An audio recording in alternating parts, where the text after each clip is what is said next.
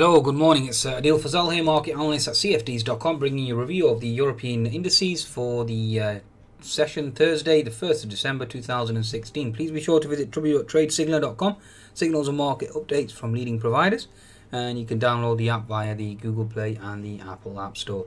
Okay, looking at the weakness in European session this morning, Asian market certainly higher overnight, but that's been negated. Also, US markets exceptionally weak as well. And first and foremost is the Nasdaq, certainly experiencing weakness now. Overnight we had the Asian markets higher. Okay, so Asian markets certainly higher overnight. I've got a FTSE long position almost stopped out on that long. At present stop loss at 6733, so not long before I get stopped out. Certainly stopped out my FTSE and potentially even stopped out my Nasdaq longs as well. Now the Asian markets overnight, the Nikkei finished up 1%, Hang Seng up 0.3%, and the Shanghai impressive 0.7%. On the back of stronger Chinese data and stronger Japanese data as well. Also we have the OPEC deal. OPEC deal certainly helping oil rally up to $50 overnight. So therefore, obviously, excuse me, bad cough. Indicating bullish bias, and that certainly has been negated this morning. Now in terms of economic data this morning, we've had stronger EU data overall. From France, from Switzerland, from Germany, from Italy, although UK is probably the only exception to that rule. UK data certainly coming in weaker. Now, one would have thought, given the fact that oil prices have reached $50, FTSE itself would have been very, very bullish. That certainly hasn't been the case this morning, given the fact that we've had Chinese data stronger overnight as well. One would have expected the FTSE to move higher. That hasn't expected either. So, certainly... strange price action this morning, my understanding and my interpretation. Now let's bring up the actual German DAX first and foremost.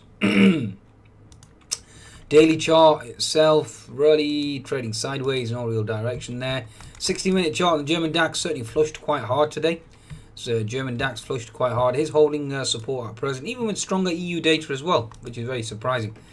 Okay, 10-minute chart of the German DAX at the moment, holding that double bottom support, looking for potential bounce. Okay, in terms of the French CAC, let's bring up the French CAC for you. French CAC had this HNS formation, but I expected it to be negated due to the fact that we have stronger French data as well this morning.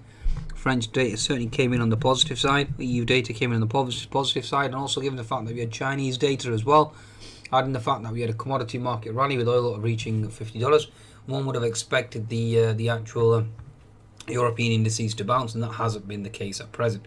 Bringing up the FTSE 100, I'll give you an insight here. Daily chart on the FTSE itself. Obviously, we know we have key support, or support has held at 6730, so we're certainly not expected to revisit that. Okay, at present, the FTSE certainly is trading sideways, and one would have expected a bounce by now, given the fact that obviously we had the situation with regards to OPEC coming to an agreement, sending oil prices to $50, and that alone would have sent the FTSE 100 higher.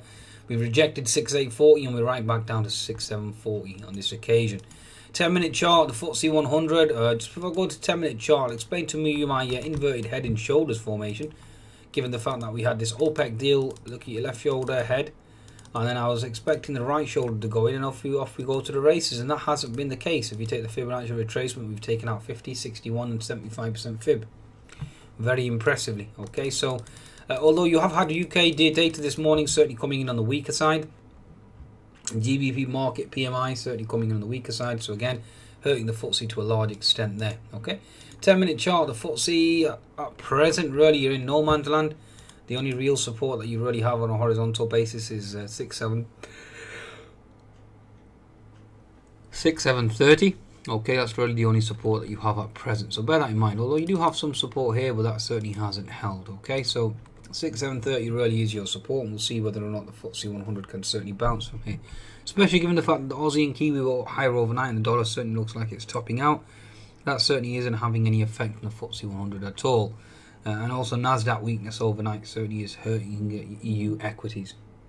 Okay, last but not least, European or Euro stocks. Let's quickly go to Euro stocks 50. Okay, Euro stocks 50 at the moment really is just trading sideways.